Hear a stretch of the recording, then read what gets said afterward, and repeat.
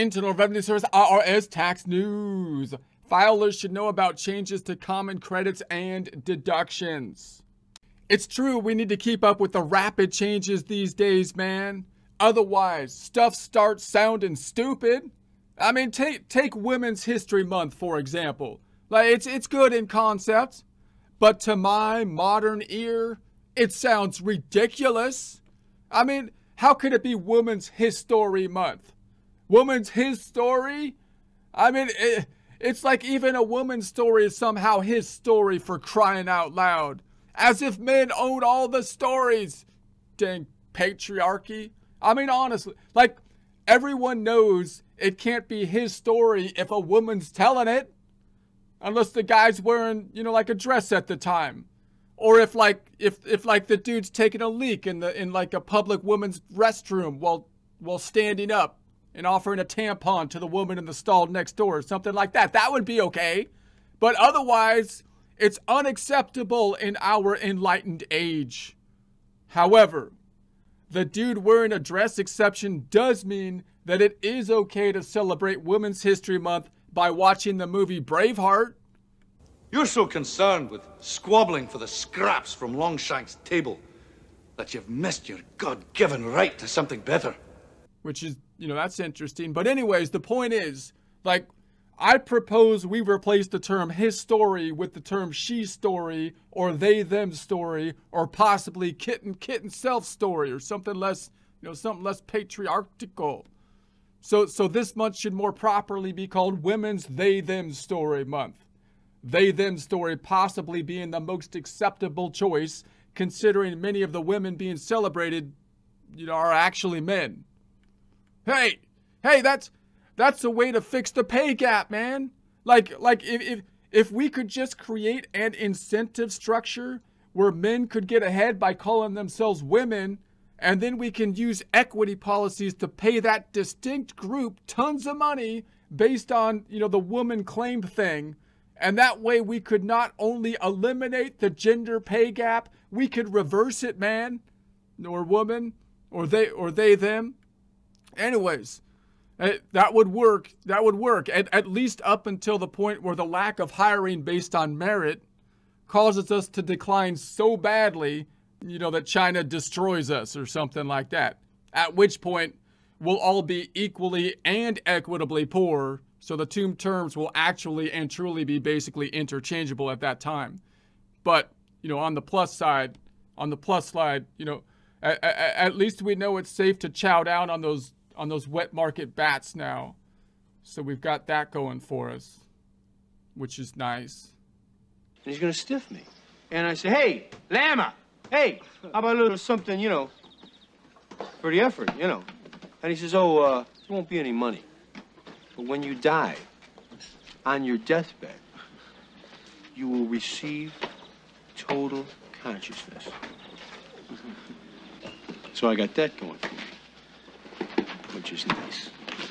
Tax tip 2023-34, March 15th, 2023. Taxpayers who haven't filed yet should make sure they're familiar with the changes to credits and deductions for tax year 2022 to help them file an accurate return by the April 18th, 2023 deadline. Unlike 2020 and 2021, there were no new stimulus payments for 2022, so taxpayers should not expect to get an additional payment in their 2023 tax refund.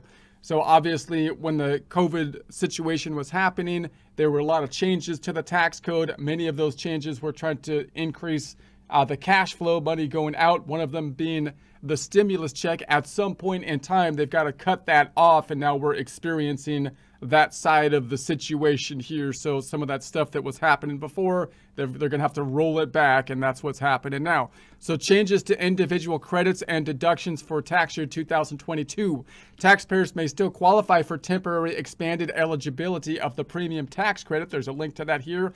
A refundable credit that helps eligible individuals and families cover the premiums for their health insurance purchased through the health insurance marketplace. Now, the health insurance marketplace was that whole thing took place and was implemented before the whole COVID thing happened. And that kind of was tied to the Obamacare situation, where the idea was the people were going in two opposite directions to try to fix this healthcare situation.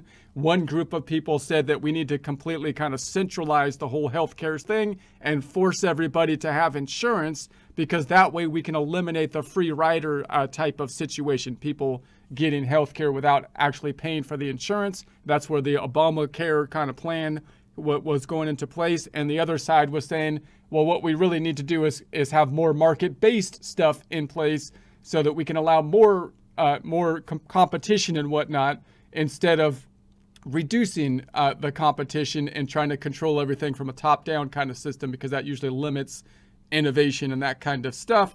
And then, of course, we went in the middle. Instead of getting on one side of the road and the other side of the road, we sat in the middle of the road, which is usually where you get hit by the truck. And that's kind of, so now we have a situation where there's a healthcare kind of marketplace situation, but it's only for certain individuals, usually low to moderate income individuals. And then it's tied to a credit, but it's not really forcing everybody to be on healthcare. So we're not kind of eliminating that free rider thing. So if you're participating in the marketplace, then there's this advanced credit that you might be able to get an advanced credit, not the money for the advanced credit, but the advanced credit might be used to pay down your health insurance premiums if you qualify. And then when you actually do your tax return is more complex, because now you already consumed the credit that you're assuming to have, which you will have if your income is below a certain threshold. So then you've got to figure out what the actual credit is and see if you owe more money or if you get more credit at the point in time you pay the taxes. So to get this credit, taxpayers must meet certain requirements. There's a link to that here, and file a tax return with Form 8962 Premium Tax Credit. Then you got the Child Tax Credit, the Earned Income Credit, and the Child Independent Care Credit have reverted to pre-COVID levels.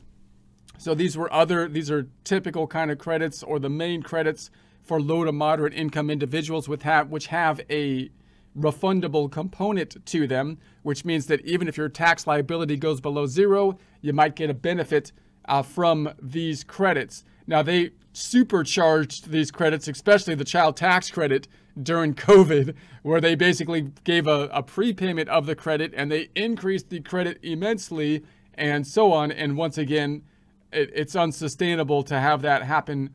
And you've got to imagine that some of this money going out in these different ways led to, in part, or at least contributed to, this inflationary thing that we have now. So, and to my perspective, I'm not sure. I think people are actually going to end up at a longer term detriment, because the added money actually disincentivized people to work, although it could have helped a lot of people too. But I think it's going to, in the long run, disincentivize people to work, which means it's going to be harder to get back in the workforce. And then now we're going to be dealing with long-term inflation, which I think over the long term will outpace the short-term benefits people got when they got the stimulus payments, and probably just spent the stimulus payments, thinking that, not planning on the inflation. So I'm not sure that, so at some point they got to roll this stuff back. Otherwise, you're going to end up with out of control inflation going forward, which is, of course, the thing that we are in right now, which seemed to me to be inevitable result of the policy. It's just a matter of, is the short-term relieving of the pain worthwhile for the added long-term? You're gonna experience more long-term pain in order to relieve the short-term pain. Is that a good trade-off? And you can argue either way on that, but at some point they've got to pull back, and now they're pulling back on this stuff. So this means that the taxpayers will likely receive a significantly smaller refund compared to last year. So for 2022, the child tax credit is worth $2,000 for each qualifying child. A child must be under age 17 at the end of 2022 to be a qualifying child. For the earned income tax credit, eligible taxpayers with no children may get $560 for the 2022 tax year. So the earned income tax credit is based on both the level of income, but it actually goes up as your income goes up, and it has a level of the children that are in there as well, from 0 to 3 children. So it's actually quite complex, meaning you don't get an added benefit after you clear, I believe, 3 children with regards to more children. So it's actually quite complicated. Tax software is quite helpful to figure it out. But if your numbers become a lot different than the prior year, you might think you did something wrong. But again, that's another one of the problems when we have these rapid changes to the tax code. The tax code should be something that's stable from year to year so that people can have know what's happening. They're not likely to get scammed that way. And they're likely to be able to plan better that way because the tax situation isn't going to change. So you can make long-term plans into the future. So the more that we have to deviate from a standardized tax code, again, it causes a ripe environment for fraud, and it causes an environment where you're going to take the short-term benefits because you don't trust the law in the long term to not change in a way that might be disadvantageous. So in any case, for the Child and Dependent Care Credit, taxpayers may receive up to 35% of their employment-related expenses for 2022. Taxpayers that don't itemize and take the standard deduction cannot deduct their charitable contributions. So they put like a $300, it was quite small, of charitable contributions on the first page of the 1040. You know, again, that seemed like more of a gimmicky type of thing because that's a fairly small amount compared to what's on the itemized deductions. But usually the charitable contributions are on the itemized deductions. And that's another interesting topic because they tried to simplify the tax code a few years ago by increasing the standard deduction, which means less people are going to be itemizing, which usually helps lower to moderate income individuals because they're the people that are likely not to be itemizing. In other words, more wealthy individuals are the ones that are more likely to be itemizing. But a lot of the favorite credits that certain people like to, and I'm not saying they're bad credits, but certain interest groups you would think have an interest in those itemized deductions, such as obviously the home mortgage interest is helpful to homeowners, and you don't want to pull it out but obviously it's going to be marketed by everybody in the real estate area as well that want to incentivize home purchases and whatnot. And then you've got the charitable contributions, which again, it's nice to try to incentivize people putting into charity, but obviously the charities themselves have an interest in having a charitable deduction in those organizations. And you would think, well, the charities are just super nice people. They don't have any interest groups or anything like that. It's like, okay, it's money. Money is flowing around. There's interest groups everywhere. Money is flowing.